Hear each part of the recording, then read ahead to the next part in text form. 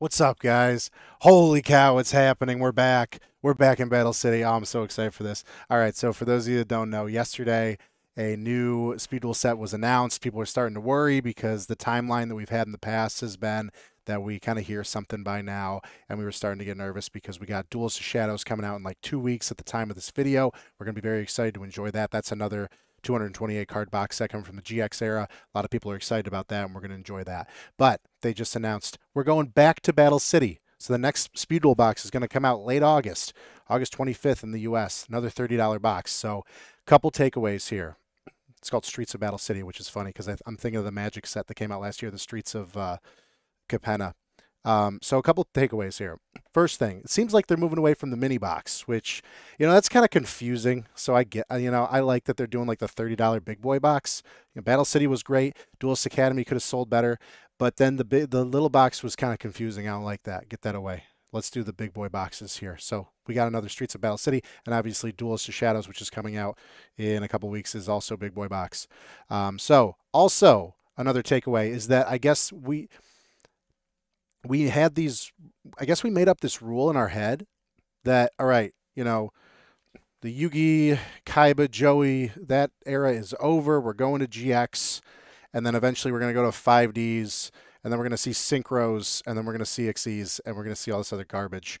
But turns out we can just go backwards. So that's awesome. I mean, I'm on board with that. Are you guys on board with that? Can we just I mean, GX is cool. It wasn't necessarily my bag, and obviously we're going to enjoy the new product that's coming out, but I love, Duelist Kingdom. It's going to be awesome. So coming back to Battle City makes me excited because there's going to be a lot more nostalgic value for me, and I think for a lot of other folks. And it seems like Konami's doing a good job towing the line between GX and Duelist Kingdom Battle City so that everyone's happy. So I'm excited about that. Yeah. All right, what else is going on? Let's talk about the box itself, I guess. So Yugi, Joey, Kaiba, we're going to see some more cards like that. Let's see. Dark Magician Girl, we know. Flame Swordsman. It's going to have 8 secret rares. Two of the secret rares will always be Slifer and Arcana's Dark Magician, which is cool. And also, Arcana is going to be on the 2-player game mat.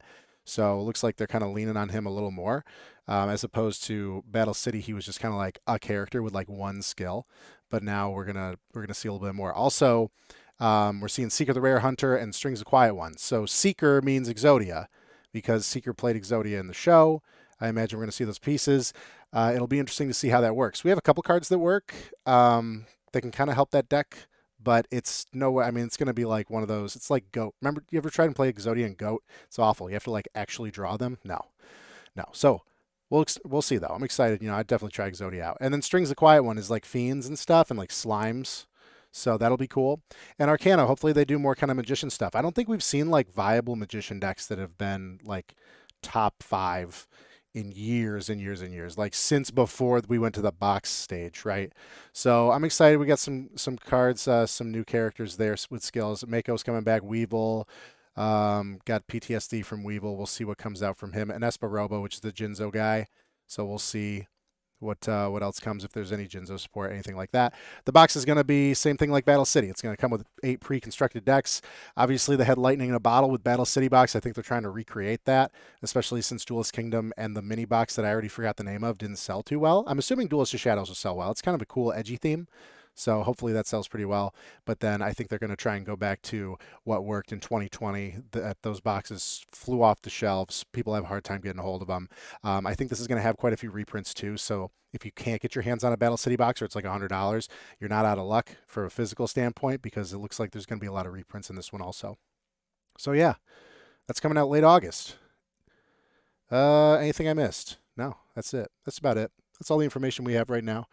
Like I said, this came out yesterday, this information. So I think we've kept on with the timeline pretty consistently where we're seeing like stuff in the spring and then stuff in the fall because I think the Duelist Kingdom last year was around this time frame.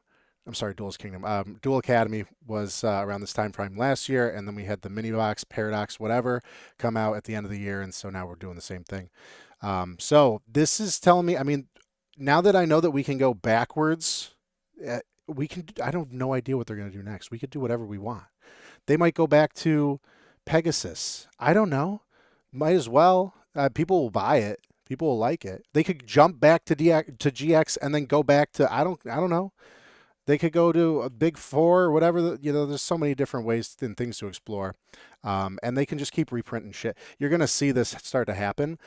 It's I don't necessarily think it's a bad thing if there's like products that are like hard to obtain. Like I'm pretty sure like Nightmare Wheel and Zoma's coming back in this box, which is like good luck getting your hands on Twisted Nightmares. They're like $30 now, up from 10 retail, right?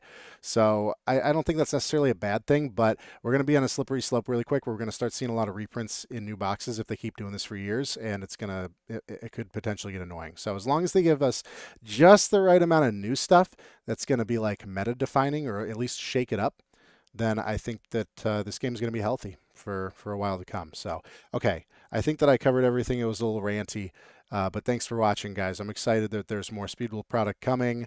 Obviously, tournaments that I'm hosting will still continue. We're excited for new product in a couple weeks, and we'll go from there. All right, have a good one, guys. See ya.